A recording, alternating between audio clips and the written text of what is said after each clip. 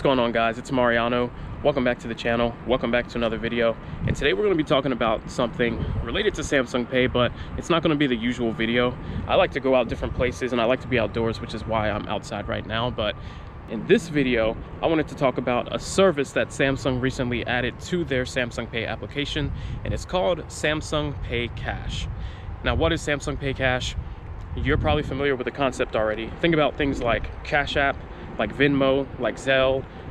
If you use Tap and Pay already, like Apple Pay, like Google Pay Send. It's a functionality where you're able to upload your own funds from your bank account or from a debit card, put it in their virtual account, and then send it to another person so that you can pay them money. And then they can receive it, and usually they can transfer it back into their own personal bank account. It works pretty much seamlessly with any of those services. Some charge fees, some don't, but that's besides the point. Now, Samsung Pay has finally released something that is supposed to be a competitor to these services called Samsung Pay Cash. You know, it works the same way in their application. You can add money to an account, you can send it to another user, or that user can request money from another person, and then that money, once it gets transferred, they have it there available to spend. Now, there are some really important things to note with this service, things I really don't like, and that's what this video is going to be on. So I hope you guys enjoy it, find it useful. Let me know in the comments below what you think. Don't forget to subscribe on your way out, but let's get right into this. So just real quick, there are a lot of geese behind me, so I'm not going to keep walking this way. I'm not trying to get attacked by 50 geese. Anyway, just getting right into this, let me show you guys how the application looks with the Samsung Pay Cash service, and then I'll show you how the card looks and everything on here. So when you open your Samsung Pay application, as soon as you get in there, if you don't have it set up already, you'll see here on the top there's going to be something in this general area about setting up a Samsung Pay Cash account, learning more about it. Just click on it, follow the prompts, and then once it's installed and set up and you've got all of that taken care of, you can just click on the Pay tab here, and it's going to be a new card that you'll be seeing in your list of cards called Samsung Pay Cash Debit. It's basically a prepaid debit card from Samsung Pay, and this is where all your funds go when you upload it to the account. So once you do that, you would just click money to add your money to the account. You can pick a certain dollar amount, pick the credit or debit card to upload it from. You could also add money directly from your bank by using this information here. And then once you go ahead and do that, you'll see a new balance here when you click refresh. Now, if you want, you can send money quickly from here as well, or you can go ahead, verify your biometrics to start a tap and pay payment with the card, which is pretty neat. But then with the rest of the functionality, you just click on the card. You'll see the full list here. You can add money, send money, request money. There's your balance again. Click on one of these options here to see more information about your card or your card number. And then you can scroll down and see your recent transactions. And you'll see somewhere around here is where I made my big mistake. You see a plus 248 and a minus. So let's get into that a little bit and talk about exactly what happened there and why that transaction completely failed, and why that was the moment I realized that Samsung Pay Cash is not finished and it's not a service that you should be investing your time and your money in quite yet. There's some more work to be done, there's some more features that need to be added, and there are some things that need to be fixed. So just to give you guys the quick rundown, basically what ended up happening, long story summarized, was it was bill time and there was a bill that someone paid for me, and it would cost about $250. That was the amount, and that's what I needed to reimburse them at this point. So I said, hey, Samsung Pay Cash is out, this is awesome, let's go ahead, let's try this. I get really excited when new tech features come out, especially if they're with a service that I personally already use. So instead of using Cash App or one of the other things that I also have, I decided let's go ahead and use Samsung Pay Cash. So I had them get the card, download Samsung Pay Cash, install the update, all that good stuff, and then I uploaded $250 for the bill onto my prepaid debit card, sent it over to them, and they received it. Now, here comes the part that threw us completely off. They then went through the application trying to figure out, okay, now I have the money received, how do I cash out? How do I take the money and add it back to my bank account? Now, you would assume Samsung Pay Cash allows you to do this because every other service that it competes with, Google Pay Send, Apple Pay, Cash App, Venmo, Zelle, Facebook Messenger, sending money through there even, allows you to take that money and get it back directly into your bank account so you have your money back. We quickly found out that Samsung Pay Cash does not allow you to cash out. Once you put the money into that Samsung Pay Cash virtual account, it is stuck in Samsung's cloud on somebody's card. Whether it's yours, whether it's the person that you send the monies to, it is stuck there. The only way that you can use the money at that point is to spend it. Now just think about that for a second. With Apple Pay, when someone sends you money, you can take that money, put it in your bank account.